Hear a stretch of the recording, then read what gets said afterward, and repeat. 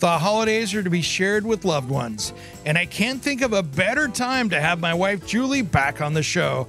This time, she's bringing us a delicious seasonal sangria recipe to share on your own table that's nothing to whine about.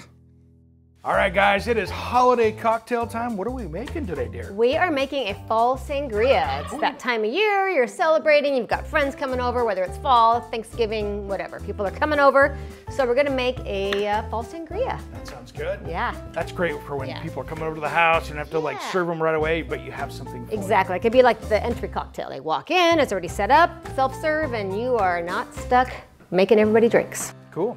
Yeah. Let's get making. Well, let's go. First step is you need a pitcher. Okay. Clear is nice, you can see all the fruit and everything as we go, so it's real pretty.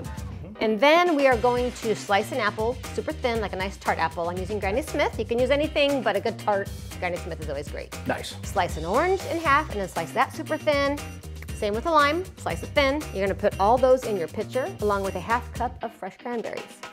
Everybody into the bath. Do you wanna measure out a half cup of those cranberries, please? Yep. You can pop those in too. Pop it in our brown sugar. Okay, take a wooden spoon or a muddler and just kind of mash it a little bit, like macerate the fruit a little bit, let the brown sugar kind of mix in with things, just to make sure you get everything good and released.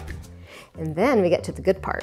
A whole bottle of red wine. There we go. I mean, anything's fine, but you want something on the sweeter end. You don't have to do anything expensive because you're doing a lot of mixing with things, so no reason to go top shelf.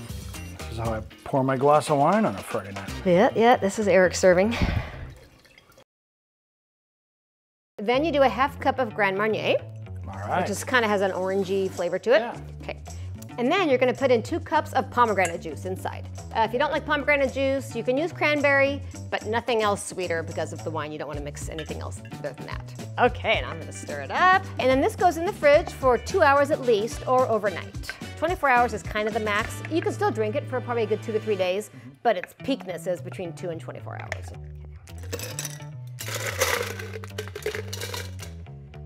Okay, and the other thing, fun little tip, what I did to keep it extra cold as well was I took some fresh cranberries and I froze them. So now they're like little ice balls. Oh, that's cool. Okay.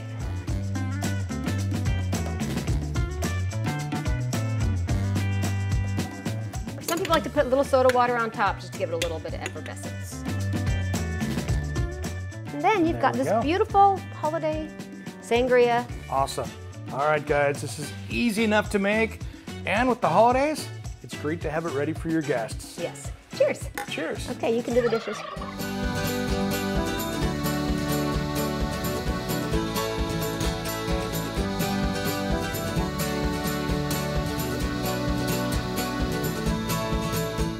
For more Cocktails with Julie, check out her Friday segment, Friday Cocktails with Julie, on Fox 12 Now.